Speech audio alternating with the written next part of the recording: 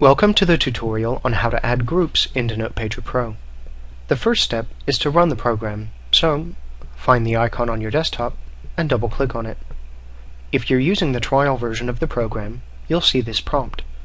If you would like to purchase the program, left-click on the Register button, then left-click on the Secure Online Ordering button. If you have already purchased the program, please click on the Register button and watch our NotePager Pro registration tutorial.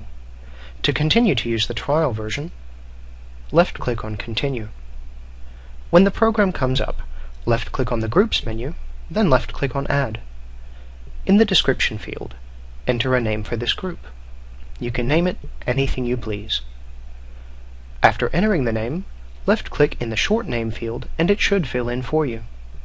In the Comment 1 and Comment 2 fields, you can leave yourself notes or comments about this group. You should also see the OnCall Group checkbox, but we'll get to that later. So, left-click on Apply to add the group in, and you should see this prompt. Left-click on OK, and then left-click on Close. Now that we have the group entered in, go to Groups, Members, highlight the group, and left-click on Edit. Here in the Members section, you'll notice that we have two sections, Non-Members and Members.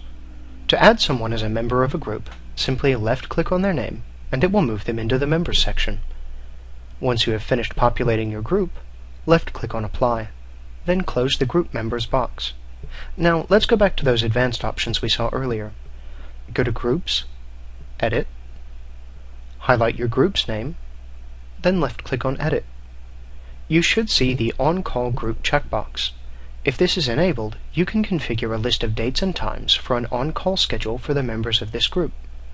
To configure the schedule, put a check in OnCall Group and left-click on the OnCall Schedule button. Once the OnCall Schedule screen comes up, left-click on Add. First, select the recipient you want to configure. Then, specify the start day, start time, stop day, and stop time. In this example, I'm going to say that my sample SMTP recipient should receive messages Monday through Friday from 9 a.m. to 5 p.m. and then left-click on Apply. This tells NotePager Pro that the recipient should only ever receive messages to this group from 9 a.m. to 5 p.m. Monday through Friday.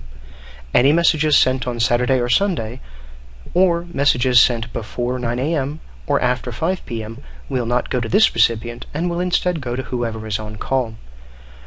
Once you've configured your on-call schedule, left-click on Apply, then left-click on Close, and close the Edit Group box. This concludes the tutorial on how to add a group into NotePager Pro. For more tutorials, including how to configure carriers and recipients in NotePager Pro, please visit our website, www.notepage.net.